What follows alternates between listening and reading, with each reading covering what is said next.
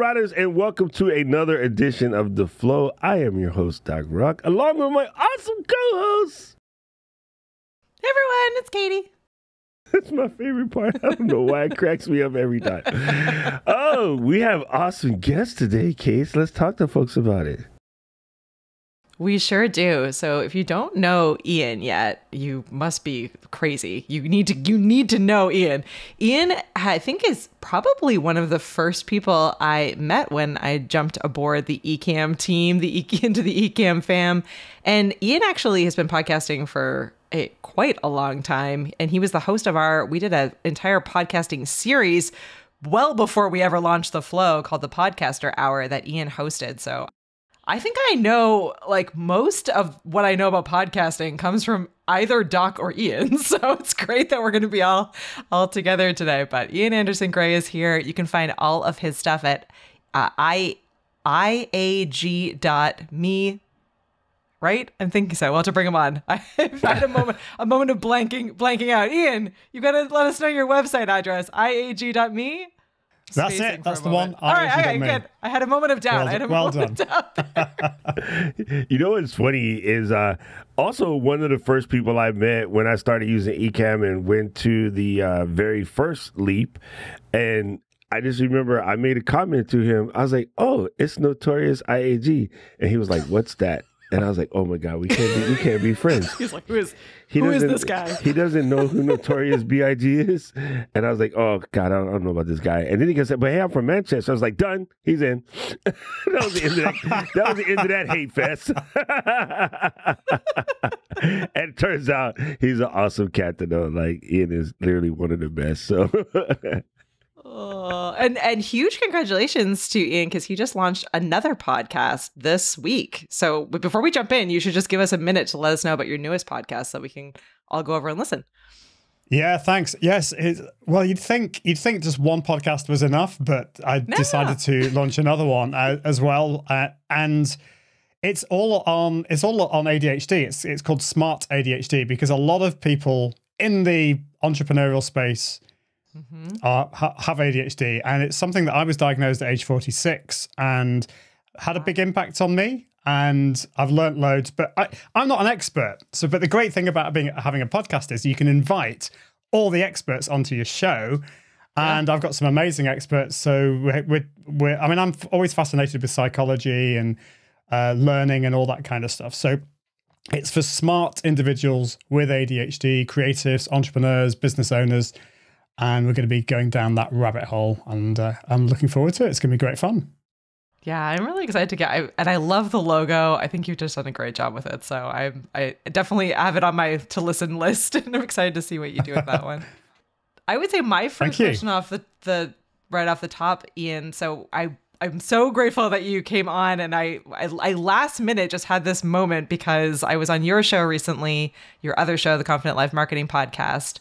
And you've just recently changed your format. And I was like, oh, we should bring Ian on to talk about the different kinds of podcasting formats and how you think it through. But before we jump into all of that, I'd love to know how long you've actually been podcasting for. Because to me, it feels like my whole journey, you've been there podcasting. So how long has it been? Well, I did have a podcast back in 2012. It was called the Social Media. I can't even remember what it was called. It was like Social Media News. No, that was it. The Seriously Social News show. Oh, okay. And it was talking about all the latest news in social media. But I think I lasted about 28 episodes. But the problem I had was being a recovering perfectionist. I edited it. I researched. It basically would take me like 2 days to do. Well, not quite, but almost. It felt like 2 days. And the issue with that was then I had to then do it next week. And the even bigger issue was that it was out of date by a week, a week later. So it wasn't really evergreen content. So when I launched my Confident Live marketing show podcast in 2019, I had a big focus on it being evergreen. I wanted it to be evergreen. I also wanted it to not just be a podcast. I wanted it to be a live show and a blog, because I firmly believe we all have different preferences with the way we consume content. And I actually really like reading blogs and I like listening to podcasts. Sometimes I like listening to watching live shows, but I don't always have the time to do that. So I wanted to do all of that, and that's what I did when I relaunched the show. I went with those 3 formats for the first 212 episodes or whatever it was. I think it was all done in those 3 formats. Yeah. I know. And I feel like when you first started the podcaster hour for us, that was like one of the big takeaways, because you and I are really similar in almost every aspect. I feel like also a recovering perfectionist. I also really love like being able to actually read through like blog posts and like consume a podcast episode through reading as well as listening. And I'm, constantly bouncing around. So live shows actually tend to be difficult for me to watch all the way through unless I've like really like committed to sitting in the live chat and engaging with people. So I hear you on that. I'm definitely the person that's like, oh, I need to do better with editing, which is why I love the format that we do with this show, because it forces us and forces me to not have to hand that off and not think about that, which makes it easy. And that's the other reason. That's why I think I went with live. The first thing the whole show is about, excuse me, about how to be confident with live video. But it's the perfect antidote to recovering perfectionists, because live video can't be perfect. It's just, you have to turn up, you have to do it. And it was like a baptism of fire, really, because like I could have called myself the reluctant live video guy. Like, live video for me was not the natural place for me to go. But I'm so glad I did, because I've learned I've had this real confidence journey. It's allowed me to produce content in a much better way. You've got to really think about the 3 different audiences as well when you go live. So you've got your replay audience, because they get bored really easily if you start talking to like the live people. But then, but you got to think about the live people, because the live people get really sad if you don't talk to them. Yeah, exactly. And then if it's a podcast as well, you got to think about the listeners, because they can't see what's on the screen. But it's interesting that with my Confident Live show, when I did do it live, I was getting people watching it live and then listening to the podcast and then watching the video, or listening to the podcast and then watching the video, or going back and forwards. It's really interesting. You kind of think that those 3 audiences are in different camps and they just consume that, but they don't. And I'm sure that's the case with all of us. I mean, I think some of us will read blogs and then we'll pop over and listen to a podcast, and maybe we'll watch something. So it's good to have it in those different formats, I think. It's a triumph. Give the people what they want and meeting them where they are sort of situation, because you're giving them the opportunities to find you in a way that works for them. I'm still trying to fight people off of this. I'm a video person. I'm an audio person. Like, no, you're not. You're all of the above. That thing has screwed up so many people, because there's people that die hard believe that, even though there's thousands of papers that completely debunk that, there's people that still believe that, because it gives them an excuse to not be good at something. And it's funny, because you said one of the things, for instance, you did your format on the confidence situation, which so many people Google. It's kind of crazy. It's one of the most Googled things when it comes to a personality trait. And the funny thing to me about confidence is it legit is a light switch. And at some point in time, someone gave you the switch and turned it off for you, and you have never found the ability to turn it back on.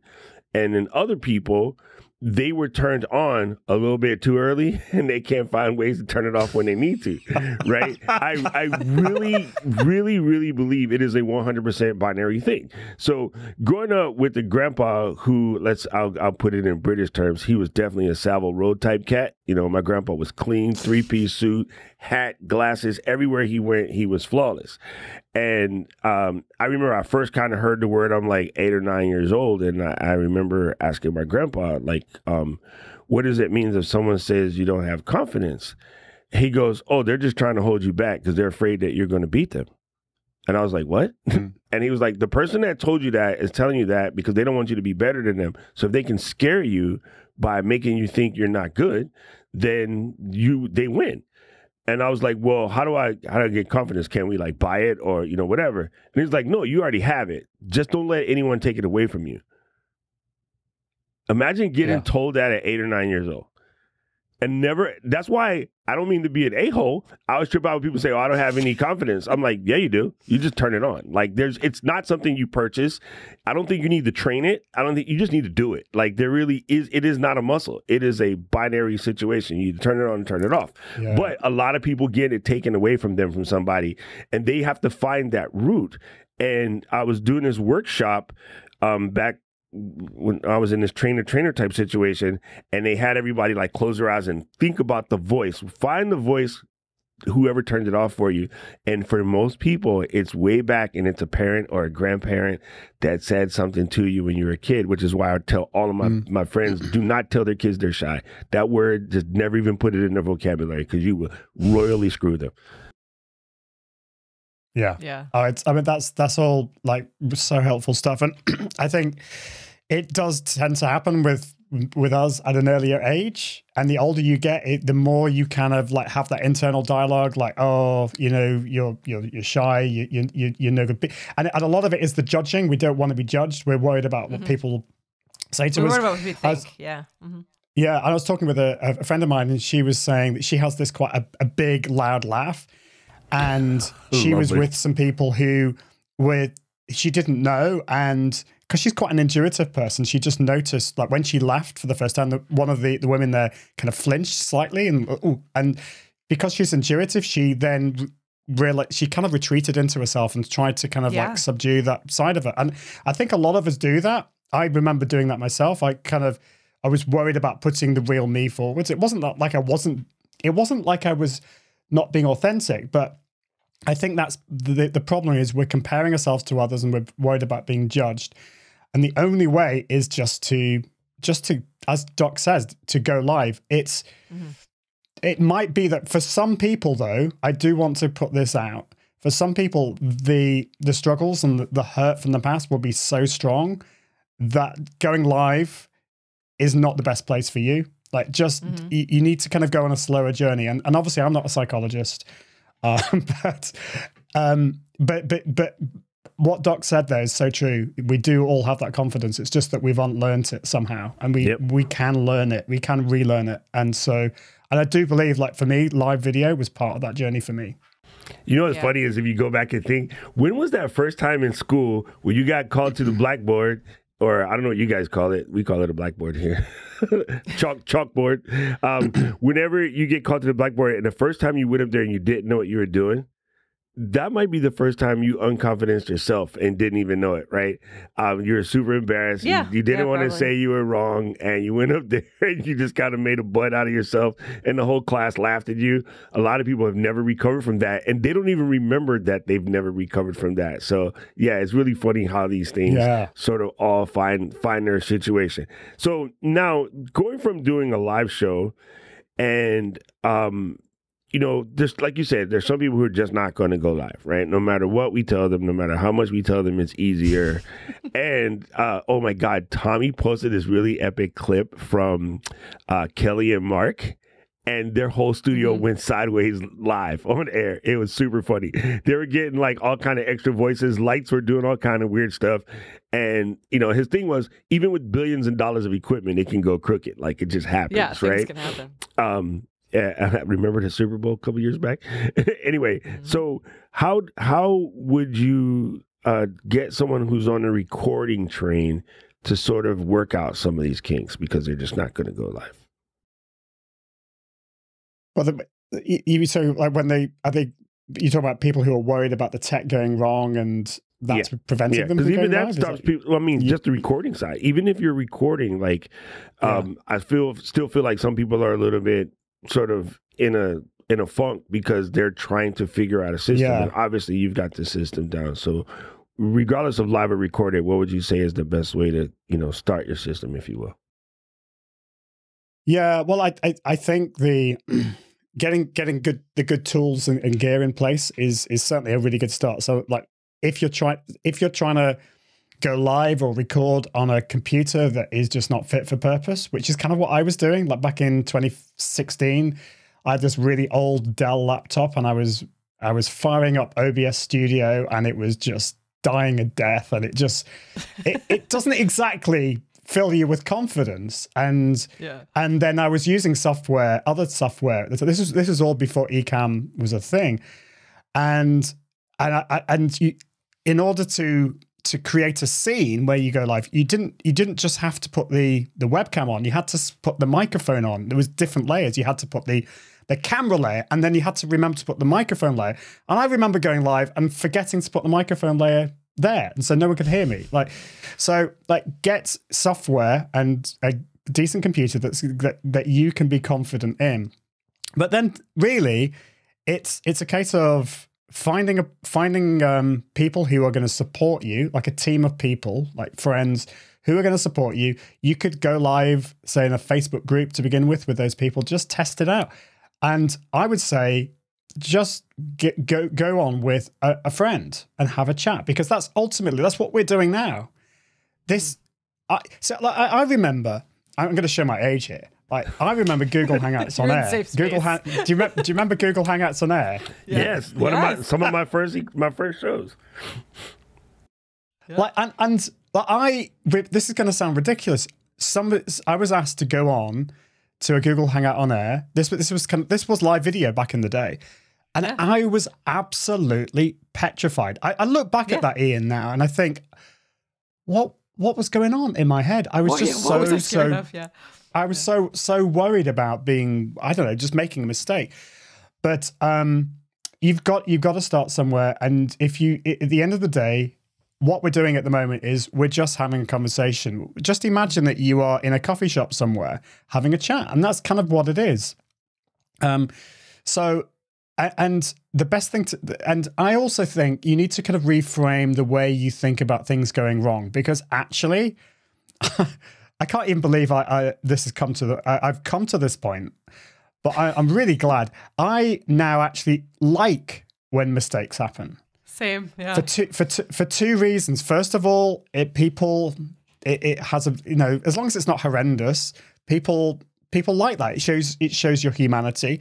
But second of all, it means I can, and maybe this is a recovering perfectionist thing, but it means I can kind of perfect my checklist and my processes. I can think, I forgot to do that. I need to remember that for next time, and I can put it in my list.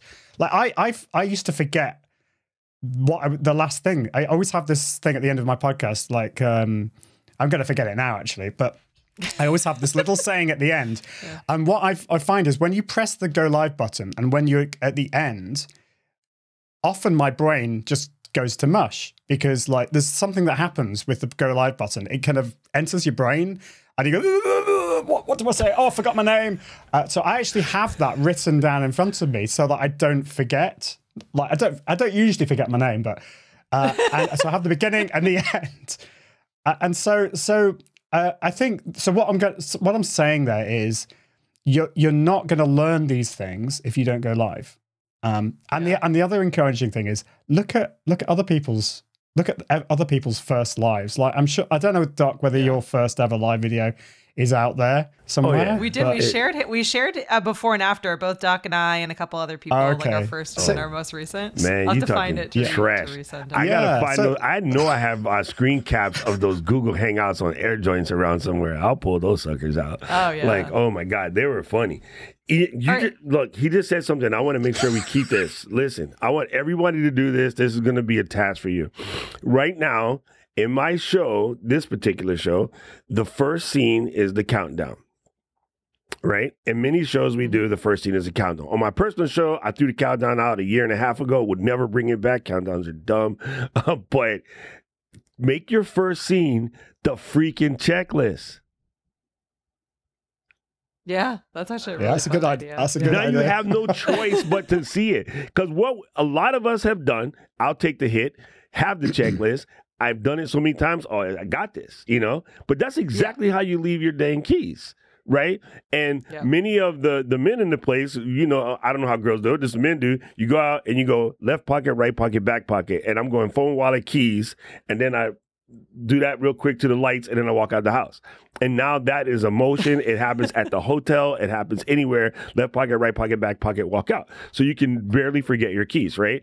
I think your first scene should be your dang checklist, because my last scene is my mechanicals, my fonts, my colors, my size, you know, my audio settings. I actually have that written as my last scene, and I teach that in the demo every Friday.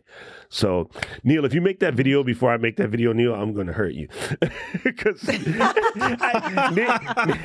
Neil just popped up in the chat. Neil will be right back. He's working on it. Yeah. Man, I'm going to see Neil's video in like the next 30 minutes. I'm going to be mad.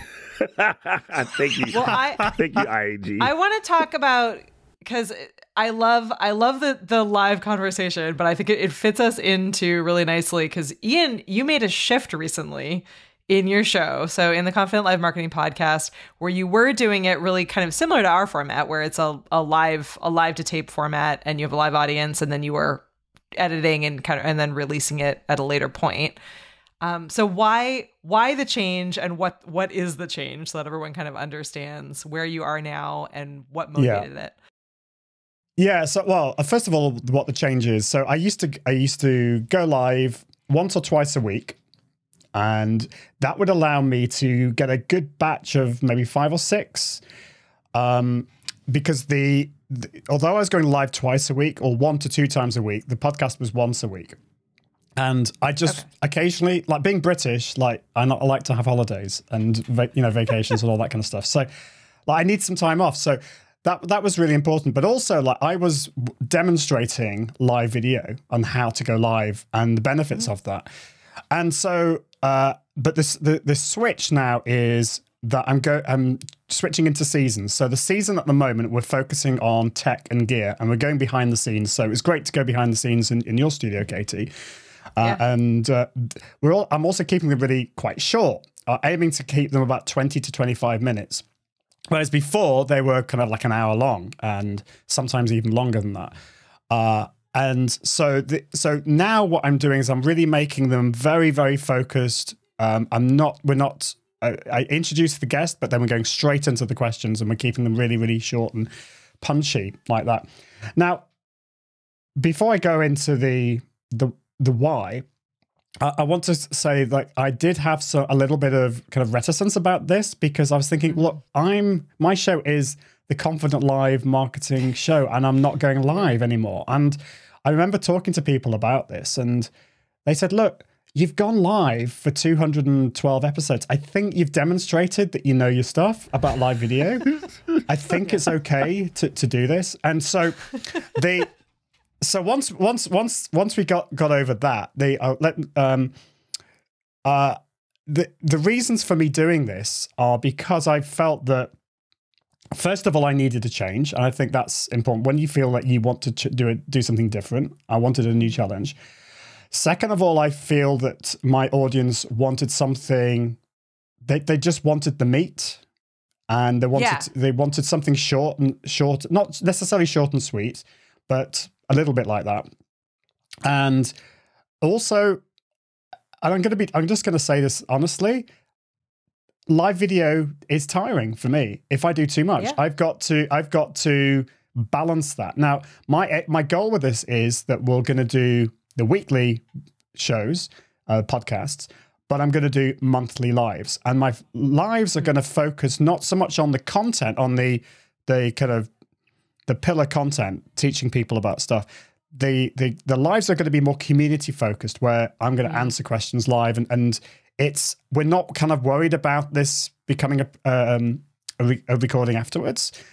So I'm separating it out that way, and it also allows me to not worry about have to do it at a specific time with guests and things like that. Now, don't get me wrong, I still see big advantages in doing it the way you guys are doing it and the way I was doing it before. I'm not knocking that format, but I think at this stage in my podcast, in my show, this feels the right thing to do. And also, it's in seasons, as I said. So with the season at the moment, we're doing studio and gear. The next season, so we'll have a little gap, which is okay. It's okay to have gaps. That's the other thing that I'm telling myself, because before I felt it has to go on and on and on. But then the season after that, we're going to be focusing on communication and confidence. So it's focusing on that. And then who knows what's going to happen after that. And the cool thing about this is I've set up a whole process I use Notion for this, and we've got a whole process for every single element of the production and the post side of things. But as you just said at the beginning, I've launched this other podcast, which is a huge undertaking. But all I needed to do is just copy those processes, tweak them a little bit because there are some differences. But again, with the Smart ADHD podcast, it's very similar. I'm doing 20 to 25-minute episodes. There's one slight difference, though. So we're doing those small episodes, but I'm also going to be doing very long-form episodes as well, because the short episodes are going to be with experts, focusing on addressing a myth or talking about something like that. But I'm also going to be interviewing entrepreneurs, creators, and hearing their story. And this is going to be just sitting back, talking, long form, going into detail, conversation. And I'm seeing this kind of trend. We see this on YouTube. Some of the videos, some of the podcasts that people are listening to, they're like 2 to 3 hours long. Whatever you think about Joe Rogan, his podcast is like epic in terms of the length of each episode, and the people who listen to it love it. And there's a lot of other ones like that. And so I want to go deep with the long form, but I also want to go deep in the shorter form as well and do both. So that's a kind of a long answer, but that's the great thing about doing it this way. I think it's great. And I wanted to bring you on because I know that in particular on this show, obviously we have a really set format. It's one that we believe in. It makes sense for us as Ecamm, as representatives of Ecamm, and, talking about the tool and what's possible.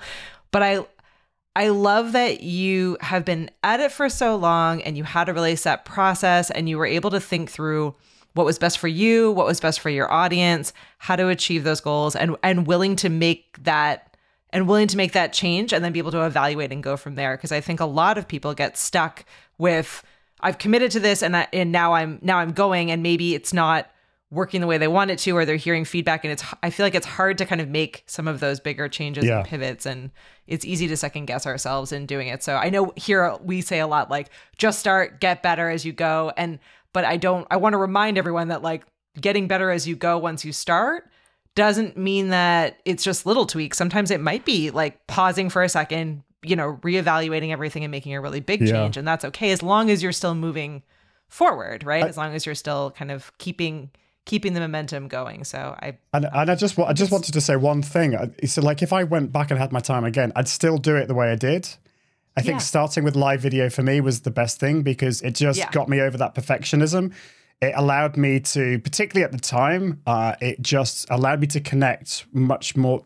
It's easier, I think, to build an audience with live because you're popping up on Facebook, on YouTube, or wherever you're going live. It's a lot easier to grow that audience.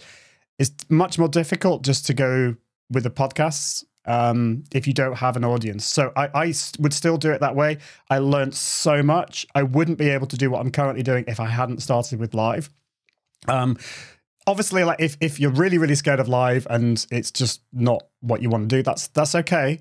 But there are some huge advantages with that. And also like it is a great way of getting guests. It is scary for some people, but some guests thrive on that as well. So yeah, don't knock it. Man, it's funny.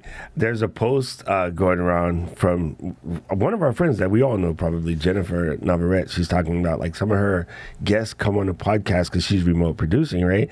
And says they don't like to see themselves in the own preview window. And we're like, what? Then tell them don't look at it. She's like, oh, but they can't help it because they need to see, this, that, and the third. How do we turn that off? And I was just like, man, listen, you're doing a lot of work. I would fire every one of those people and find somebody else. There's no shortage of people who want to be on your show. There just isn't. There's so many people out there. We just signed up for Podmatch, which is really cool to find people who are willing. Me personally, I don't think it's worth hoops. It's worth the drama of going through the hoops to try to please somebody to come and be a guest on your show.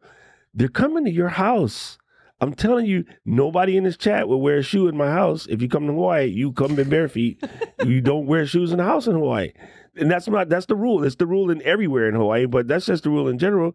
I'm not going to change the rule because you're Oprah. I'll be like, Oprah, I know you got corns and bunions, but them shoes got to come off, lady. Like, not in the house, right? you have to be strong enough to be like, I'm sorry, you can't be a guest if you can't do this, because I need it to be this way in order to make you look your best. In order to make you shine and make the audience, vibrate with you, I need you to do it this way. And people refuse to do that. Oh, my guests won't wear headphones. Then they're not my guests. So simple. Yeah. Like, that is a dumb thing. I'm not coming on your show because I refuse to wear headphones. Yeah.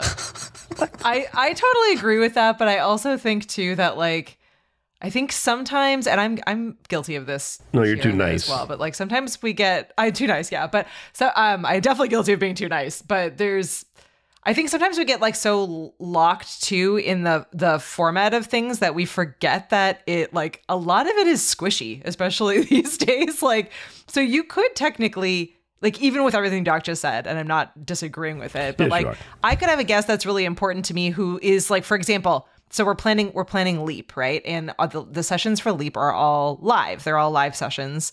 And that we did that intentionally. It's worked out really well for us. But there's a couple of speakers who are in Australia, and Ecamm people are like above, go above and beyond. And they're like, I'll wake up in the middle of the night and I'll do this session or whatever. And we've figured out a way to work it out for the format. So we're fine in this particular case.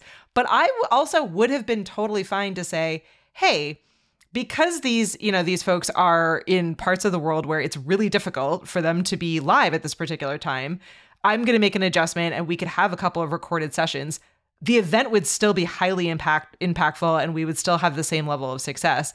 It could be the same for your podcast episode where maybe there's a really important guest who, for whatever reason, I would push back if it's just nerves, but for whatever reason, they can't, they're not able to do a live format. Doesn't mean that you can't change the format of your show for that particular session or think through how you can do it. So that you're still able to make it work. I guess in the same way where I have a lot of like favorite podcasts that are audio only podcasts right now. And I've been like thinking a lot about people who are trying to make that shift from like, I've had a long-term podcast that's audio and I want to move into the video. Doing like what you're doing, Ian, I think is a really smart way for that side to like approach and get into it, where it's like, maybe that's then like an exclusive special, like long form interview that's a YouTube live, or maybe it's like a special event where it's like, okay, podcast listeners, like for all of my Patreon members or membership, we're going to do this like live special Q&A, or like there's I think ways to play with the formats together that could evolve the overall feel of your show. Yeah, you definitely have to do some pre-records. Like, nope, I'm an audio podcaster. Nope. Yeah, nope, well, I batch, or nope, I'm like, which is I think you can use both, or I think being flexible is really important, and I think I'm learning this with the other launch with the other podcast I'm launching, because I think we take this for granted in the space that we're in, because like we've all got good cameras, we're all wearing headphones, we're all being kind of we're all being good, and we got nice microphones, like in shots. Like I know Doc might prefer his microphone to mine, but it's a decent microphone. Oh no, I have a PR40. With my the thing is, like, some of the guests that I'm going to potentially have on the Smart ADHD podcast, then they're not in this world. I might have some experts who really know their stuff, but they're not necessarily used to getting on camera and doing this kind of stuff. And so I've got to, and I can do my best to say, look, could you please wear headphones? Could you like make sure you have a microphone? But the thing is, they're not going to always be able to do that. And so I have to make a decision. Is what they're saying good enough for them to still come on? And this is why actually living at the time that we're living in is really good, because I've had guests relatively recently who have had on a show, on a different show, and their audio wasn't that great. It was echoey. Well, I can use AI, I can use the likes of Descript, and it's not perfect. The studio sound is not perfect, but it's good enough to get rid of the echo and the all those kind of things in the background. And if the content, if what they're saying is good enough, then sometimes you just have to, let that fly, because not everyone is technical, and I can say, look, okay, wear headphones, get a decent microphone, but not everyone's going to do that. So I think being flexible with that, being flexible with the time, and although those things matter to me greatly, great audio matters, all those things, I've got to say to myself, Ian, look, okay, not everyone's quite like you. You've got to just let things slip a little bit, and you do what you can afterwards. So I don't know what your thoughts on that are, but it's something I've been thinking a lot about recently. It's okay. Yeah, So it's a way to do this, right? Okay, look, if I had someone who, and I know different places are relatively large, but let's just say I had someone who I wanted to have on a show, and they lived in, I don't know, let's say Pennsylvania, Philadelphia, and they don't have a studio, whatever, but they were just going to be really good. They were going to be a great person to talk to. I really want to get them on the show. I would call one of the people in the network and be like, fam, listen, how's your studio? Is it accessible? I have somebody I really want to record, but they don't know anything. They don't know what they're doing. Can you go to them, or can they come to you? Right? If they're in Hollywood, Florida, I can send Luis. I know he has a portable kit. You know what I mean? Like, I'll find a way to work it out. Send them to the radio station. A lot of places have co-working spaces with recording booths. There's WeWorks in so many towns with recording booths. There's no excuse. I'm sorry. You have an opportunity now to make it good. And these headphones, they're $15 for the cheapest pair. Like, I'll just send it to them. Right. And that's how we did it back in the day when we first started doing Twit. Nobody had headphones and mics. So we always said a Logitech C900 back then and a Plantronics headset. And we sent it directly to their place so they could do their thing. And then we just had them box it up and send it back. And so we had like 6 of them that we used to send all over the country. I mean, if it's that, I mean, you have a way to make it good. You just do. So I don't think. Yeah. I think sending a microphone, like, this is something that I've thought about. Like, if like something like the Samsung Q2U microphone, yes. it's relatively expensive. Like, if you want to get if you're worried about a guest and their microphone setup, send them one of those. Okay, it's going to cost you, but it depends on how much you want to. So what I'm saying is, there's compromise. There are ways around it. And if you want to know somebody in an area who's got a good studio, just email Doc and he'll get you sorted out. Connect in the Ecamm fam. It's so huge. There's so many people that would be more than happy to help, and they would learn something too, because they would get an opportunity to do something that's a little bit out of their standard, fare. So I do think there's just opportunity. So yeah. And I agree, Katie. Definitely. You definitely want to be able to have the flexibility to do so. We've done a pre-recorded show. And I was going to mention this because I mentioned to Whiskey Pig in the chat earlier. Sorry, the Whistle Pig. I'm mixing up things. That's Whiskey Pig is a type of whiskey that is freaking amazing, by the way. Anyway, I had to do a talk this week, and they wanted me to do a talk on live video. I'm like, cool. So I'm all ready. And they're like, oh, but can you pre-record your session? And the whole time, I could not get the session out because I'm sitting here making a pre-recorded video about live video. This makes about as much sense as screen doors in the submarine. And I struggled through it. I finally got it done. I posted it. We go up. What happens? The platform eats it. So what I ended up having to do, my session live anyway. So sometimes you have to be flexible, straight up.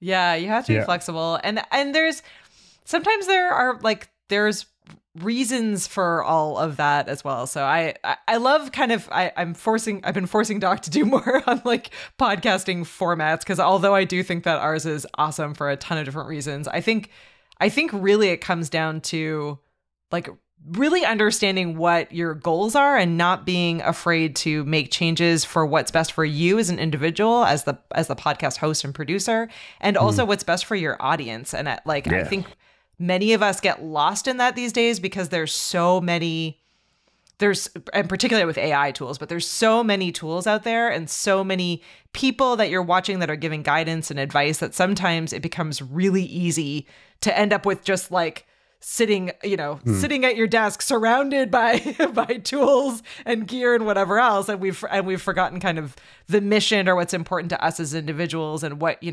where the opportunities are. So I would hate to think that we would ever make a decision based on just because it's like, well, we're a live streaming tool, so we need to do it live. No, we're doing it live because like we believe in that format and it's important for our audience to engage with us. That may change. Like maybe it changes and we have a different format, or maybe we do short clips and then we also do a live episode. We don't know. It's large portion of our audience doesn't go live. The brand and they just use the tool for other things. So yeah, it's super. It's oh my god. And there are different ways of doing it as well. So one thing I'm experimenting with this new format is because I wanted to make a big focus on LinkedIn. But the problem is, like, I can upload the video to YouTube afterwards. So I've got the pre-recorded. It's been slightly edited. That's great. I also upload that to Facebook. But LinkedIn, the maximum number of minutes for a LinkedIn video is 10 minutes. Yeah. Or is it 8 now. minutes? Okay, I thought it was 8. Or whatever it is. It's and so limited. I thought, okay, let's try something new. So I did this last week. So I powered up Ecamm. And I went live and I introduced, like, this is I'm going to play a pre-recorded video of the last Confident Live Marketing podcast. If you have any questions, I'm going to be here in the chat. So I then switched to a scene, played the video, and I went into the chat. And it went completely mad. I can't remember how many people I had live. It was a lot of people. And I had changed the time as well. So this was during the day, UK time. So that might have helped. I don't know. But I think so you've got to be careful with LinkedIn Live, I think. You know, I wouldn't recommend just playing pre-recorded videos, but the fact that it was kind of like a hybrid, so I was starting it off, I think that's a good way. So try things out. And you were clear about what it was. Like you're offering something that was beyond just a video. So And so, like, I can see somebody's asked a question about Instagram, and I think I used to basically multi-stream everywhere. I went to Facebook, YouTube. I even went to like Twitch and all these other places, and I think that was useful for me to learn how it all worked. And at the time, I think it worked really well. But now I want to be a lot more intentional. This is my view now. I'm going to go live just to LinkedIn, and I think with my community live, I haven't quite decided yet. But again, I think that might be LinkedIn and possibly one other place, probably YouTube. I don't know, or maybe just LinkedIn. I haven't quite decided. And I think with Instagram, I would just go live to Instagram. And I think particularly because you have to stream in portrait, that makes it easier, because going portrait, you could go portrait everywhere. But so just because you can doesn't mean you should. And I think multi-streaming is great. Don't get me wrong, but. And I think it's good for certain things. It's absolutely great. I helped out with we had this 24-hour party for this book launch. I was involved with this book called the Most Amazing Marketing Book Ever that Mark Schaefer co-wrote with 34 authors, and I wrote one of the chapters. And we had this 24-hour live stream, and for that, it totally made sense to go live lots of places, because it was like a party and it had that kind of party thing, but you don't have to do that for everything. Yeah. Yeah, it comes down to intentionality. I couldn't agree with you more. I think it's really like thinking through again, like what are your goals? What are the best places to be able to accomplish that? Like, what is the best format to be able to accomplish that? Yeah. And again, I love that you've been at it for so long that now you're in this like amazing place where you know what each of those platforms is going to do. You know what each of the formats is going to do. So now you're able to really like implement and test and see what's working and not working. So if you're watching this and you're like not there yet, like it just takes time and practice to get to that point. But then once you're there, then yeah, it's absolutely a matter of being able to kind of figure out what works best and what works best for you. It's going to be different for everyone. So what works great for Ian may not work at all well for us, may not work well for anyone watching. So yeah, it's an interesting space, that's for sure, because there's lots of flexibility, but you really need to know what you want to get out of it and what's best for your audience. And it's funny, like we have the multi-streaming is one of our features that everyone absolutely loves. And I will say time and time again, as good as it is, you should not multi-stream. And it's two things. One, it bifurcates the audience, and being that one person in the stream by yourself when you're hearing everybody else having a party, that's just disconcerting to the mind, right? Yeah. When you're the one guy on LinkedIn and there's 400 people on YouTube, you just feel left out. And yeah, you could go to YouTube. Some people don't get that right away. So they're like, what is he talking about? This thing is fake. There's not all these people in the chat. Who is this Dan? Where's he coming from? Where is Casino Game? Who's Hank Russell? like, because you can't see them. So you think this person is faking. So you think you're doing yourself cool because you're making yourself be everywhere so more people can see you. That's what you're doing it for. Let's be honest. But the audience will feel weird when they're the one or two people in this one spot and everybody is somewhere else. So I think that's bad. And the second part is the behavior on every one of the platforms is different. You have no way to genuinely be on YouTube and on Instagram and on Facebook at the same time. The behaviors are completely different on all three platforms. So, people will do it because they cannot stop the vanity, but I honestly don't think you should do multi-streaming. It's just, I think that keeping your audience together in one spot, and if you lose some because that one person's somewhere else, at least you won't make them feel odd. Yeah. Or like, again, like think through the format. So Anna and Fulgens have been doing this really, I think, clever format where they do their tech check for their shows. So they do 2 live shows a week with us. And both those shows in the like 30 minutes before the show goes live on YouTube, they do a tech check on LinkedIn where they're like LinkedIn live and they're getting ready and they take questions and they run through their scenes and so that people know what a tech check sounds and feels like. They're, checking and make sure everything is looking and sounding good, but it gets them into a different platform. It's a different experience and it teases where people can find the show later. So there's so many options, I think, out for all of us. And could you imagine someone sleeping on YouTube? They do it on Twitch, but you're not going to go live and sleep on YouTube. I just don't think that's going to be the same thing they do on Twitch. But people do it on Twitch, like they go live and they go to sleep. I'm like, why do people watch people sleep and donate money to them sleeping? Hey, but you know what? Hey, whole different thing. It's like there's like you can watch 8 hours on YouTube of brown or white noise just to help you concentrate. Like people upload these things, so nothing surprises me these days. Like, yep. No. Yeah, those are good. Actually, a couple of our people did relaxing piano music channels where they would just play, music, and then I was like, let that stream run, and it works pretty good. So you'd be amazed. All right, I guess the one other question that we sort of have is you mentioned this thing about batching.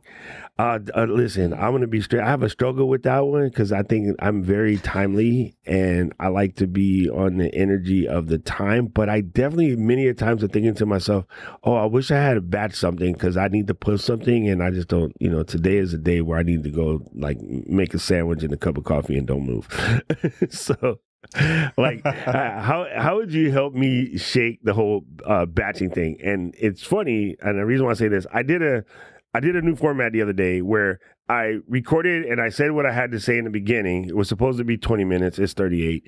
And then I did my Q&A at the end. I chopped it yesterday in scenery because, hey, Ecamm. And one of my top 5 things that I learned from being a creator over the last couple of years, and one of them was be flexible, and it came up today, and this is really, really funny that both of you guys said that, but I think that's the big one.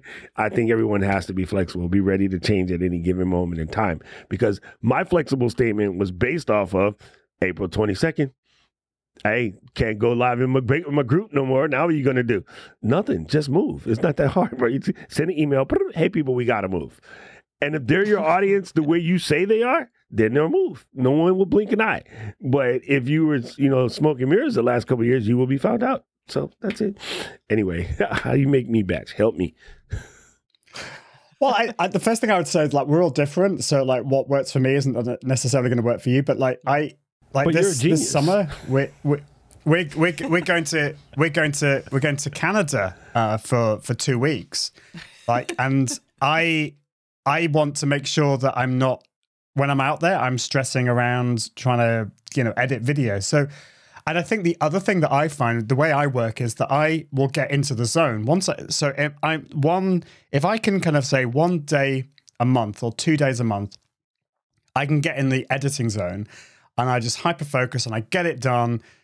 That works really well for me. Whereas if I have to do like an hour editing on 1 day and then I have to do it the next week or whatever, I just find just batching it all works really well. And also, like, if you have a team of people, so I have a virtual assistant who I can, and that's why we've got it all in Notion. We've got every single step. So I will edit. At the moment, I'm editing the video.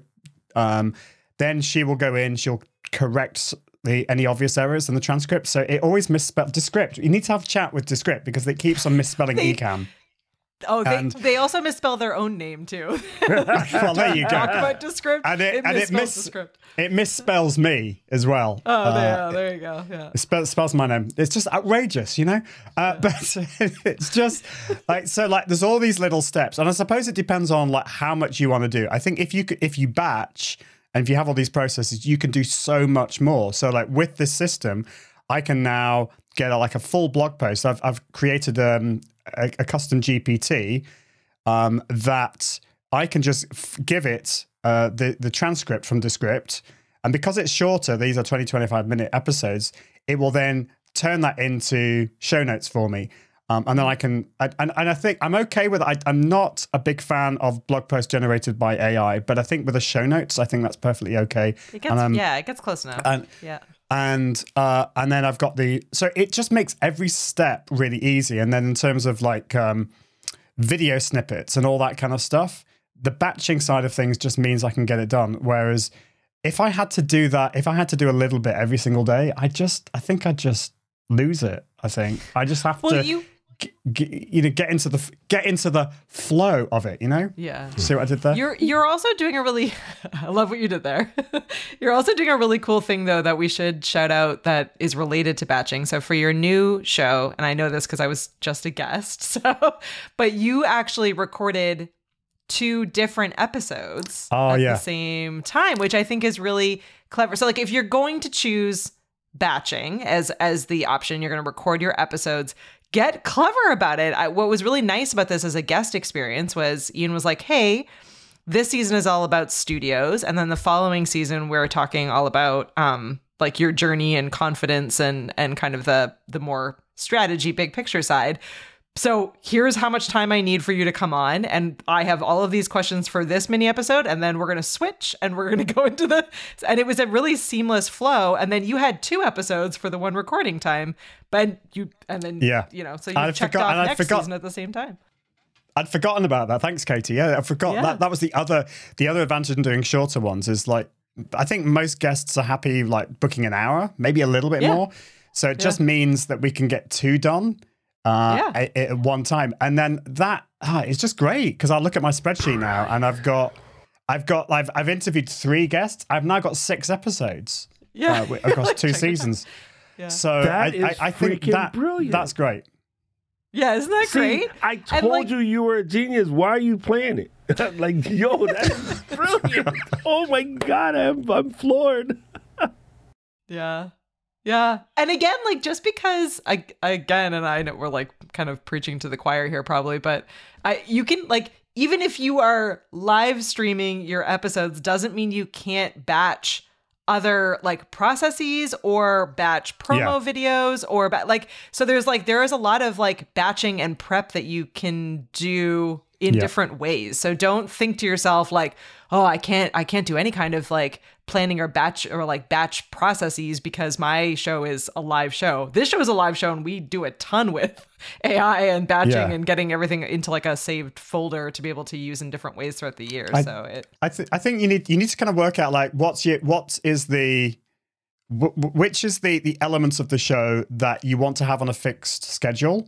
Like, so I don't know what it is for you guys, but like for me with the previous version of the show, it was the podcast. I don't necessarily, I think now I would allow myself to be more flexible, but what I wanted to, I made a promise to myself that I was going to make the podcast every single week because I really struggled with consistency. And I'm really proud of the fact that I went from May 2019 to middle of last year without missing one. And the only reason I was able to do that was to batch with the live show. So sometimes I would do 1 per week, sometimes I'd do 2, which always meant I would be able to have enough shows in the bag to be able to have that weekly podcast.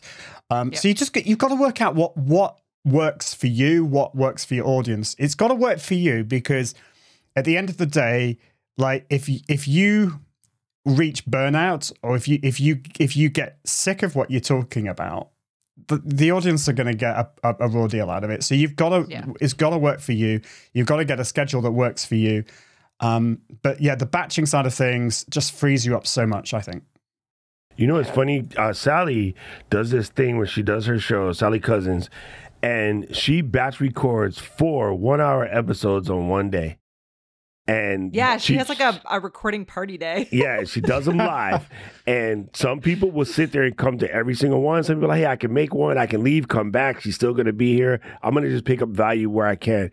And she releases those each additional week on the way through, but she literally batch records all the live streams on one day a month. And I just like, that's a crazy format. But, she has a team, she has her editors, they get in, they chop it up. The finished ones are good, the live ones are good. And if you know Sally, she's cracking up laughing the whole time. So it's very energetic. And how she stays, she is just as energetic if you're the first guest or the last. Because I've been on the same day with Anna and Fulgens, and she start with them and ending with me because of our time zones are closer, and she's still cracking up by the time she gets to mine. And I'm like, girl, like, what level of caffeine do you have? It's different from mine. Yeah. I need it. I need that. But Sally is so awesome, and it's really amazing how yes you can do that. So super interesting, and thank you for sharing that. I really appreciate it. Yeah, thanks for joining us today, Ian. And if you haven't yet, please go over and check out Ian's website. Both podcasts. you can work your way now through both podcasts. And and hopefully this gives you all some confidence that it's okay to change your mind. It's okay to test and play. You don't have to lock yourself into one format and feel trapped for your entire podcasting journey. There's tons of flexibility and people are doing really cool, different things. So keep an eye on what everyone else is doing and see if maybe some of what they're doing might work really well for you. There's literally an answer to every question you have about doing this stuff, and it's a matter of going to do it. And then here's going to be the crazy part. You are going to get 7, 8 different answers for the same question. Yeah. My thing recently has been, at some point, you just got to pick one because this is a you decision. Yep. You're literally, not you specifically, but most people are looking for someone to give them the answer that's going to just unlock the thing. But you know what? I've played the games where, there's a walkthrough available online and you just do it. And those games are no fun. The games that are really fun are the ones that you have to struggle and win, because then when you win, you do the rah, rage yell, and you can go back in. But like, if you just have all the answers, it's no fun. My dad used to have this dumb thing about, like nobody would ever go to a strip club if you walked in and everybody was just naked. Like, that's not how it works. And I thought that was the weirdest thing, and I never understood the way he said it with his weird nudist colony at that point. with his weird Korean accent. It didn't make sense, but it does make sense. Like, part of the reveal is part of the deal, right? Burlesque is part of the deal, and it's like no one would just see that. So you can't just, everyone says, well, how come Apple doesn't just release all these products at once? Because reveal is part of the deal. That's is what it is. So anyway, thank you. Let's everybody knows how to find Notorious IAG, as I still will always call him. IAG.me/podcast. Thanks for dropping that into the comments for our live studio audience. Did we have anybody from your team was in the chat today? I didn't even look. Did anybody come in to represent their team from Camp CC1 in the building? Anyway, we had some campers in the chat, and we should say, if you're listening or watching this later, because we are multi-formatted, you can always join our live studio audience. We're here. I'm going to say most Tuesdays, because we do take seasonal breaks now. So we do take a couple of breaks here and there. And we're going to be in LA next Tuesdays, Tuesday. At 12 p.m. Eastern here on YouTube. You can catch the live studio audience, and then you can get your questions answered after the show wraps. So it's a good time. Oh my God, it's so good. So Eden was on Ian's team. There you go. Do we keep it? I like to buy a vowel. Next time we're going to name the team, I like to buy a vowel. And we just get all the vowel people, Andy and Ian and Eden. Evie, baby. Wait, sometimes Evie. Guys, this has been like absolutely freaking amazing. I really appreciate English again. Appreciate you, brother. Like, man, it's really weird how you cross a couple oceans and lose how to speak English. And oh my God, dude, that tea is so good. Like, I'm like halfway through that bag already. It is super delicious. Oh, I'm glad you're enjoying it. Yeah. Ian This- sent this us is- the best tea. I've been hoarding it. I'm really bad. My kids were like, "Can I have some tea?" I was like, No. "I don't have any. There's no tea left here." No, I'm gonna- how about I'm gonna some have to- Arizona, 99 cents a can? Yeah, exactly. Here, you can have these teas. You can't I'm gonna have to bring out some more, aren't I? Like later this year. We'll see. Right, Yeah. it's the really funniest good. thing is like he put a big old note on it. Doc, do not put any milk in here. And I'm like, oh, okay. So I listened. You smell it. It smells so gray, so Earl Grey. I like want to do it, but Ian said don't do it. So I'm like, Floral, okay, yeah. okay, not gonna do it. Not gonna do it. Wouldn't be prudent. No milk. No milk. Yeah, some Lipton tea for the kids. It's so true. Yeah. Oh my gosh. Well, we bypassed our final read. So Luis, pop it back up again so we don't have to record it later. There you go, Doc. Onward to you. All right, gang. If you want to catch the flow, you can find us at flow.ecamm.com. This will take you to our website. Our website is phenomenal, by the way. Thank you, Podpage. You can go there and you can leave us a question. You can leave us a voicemail. You can leave us a review. This also, if you decide you're ready to follow the podcast, subscribe's not the word anymore. It will take you to all of your podcast getting places where you can press a button and make sure you never miss another episode of The Flow. This and every episode of The Flow has been brought to you by our lovely sponsors. And we want to give a big shout out to Captivate. This is where we host our show. Captivate is amazing. There's a lot of places you can host your show, but Captivate will help you grow that sucker. So make sure you go and check out captivate.fm. It is the move. Just trust me. It's the best. Andy in the chat right now is saying it's the best. So listen to Andy if you don't listen to me. He's cuter anyway. Always listen to Andy.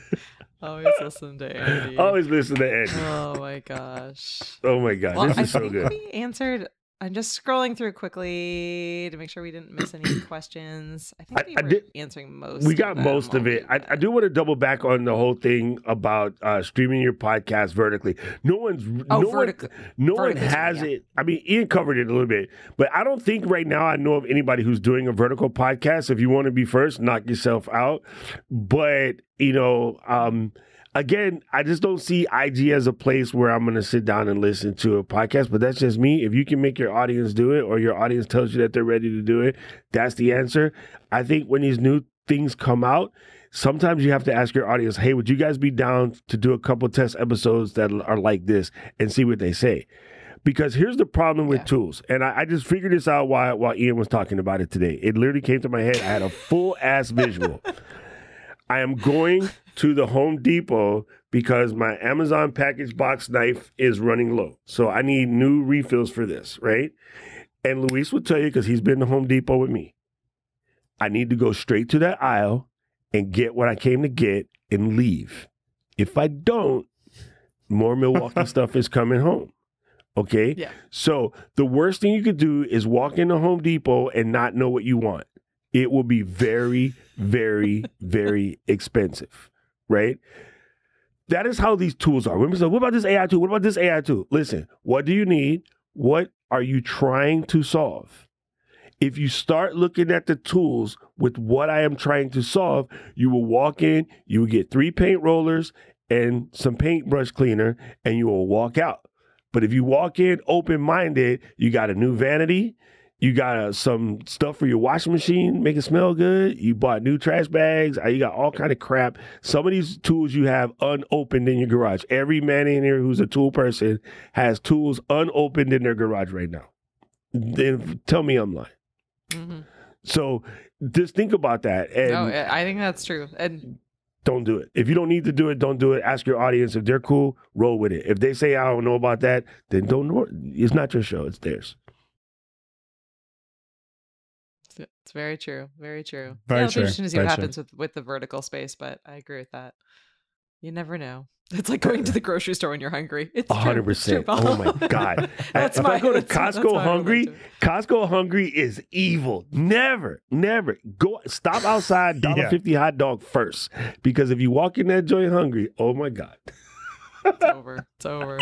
You buy all the tea. You buy too much tea. Oh my goodness. Well, thank you, Ian, and thank you to Flow Riders. Dude, you guys are amazing. Unrelated, if you're near Costco, get Amy Lou Chicken Burgers. Amy Lou Chicken Burgers at Costco are freaking phenomenal. They also sell them at Whole Foods. Anyway, I just thought I'd let you know that. Guys, this has been great. It is on. I will get ready to do some streaming, and we will see you guys in 2 weeks. We don't even have a pre-recorded for next week. Maybe we can hotel one. I don't know. It depends on the Wi-Fi we'll situation. See. We might hotel, but we're not promising. It's all right. Yeah. We can come back in a couple weeks. I might be drunk. Anyway. Flow Riders, you guys rock. Thank you so much for being here. Thank you, IAG. I appreciate you guys. And everybody, please make sure you're following your email box. I do not want to hear anybody saying, I didn't know about camp. It's coming. It's coming. Just go to the placeholder page and be ready. Just look at it every day because it's coming. We're not going to tell you. We're just going to camp's on. And it's going to sell out in 5 minutes and you're going to be sad. So be ready. Anyway, guys, you know what we say around here? Flow Riders out.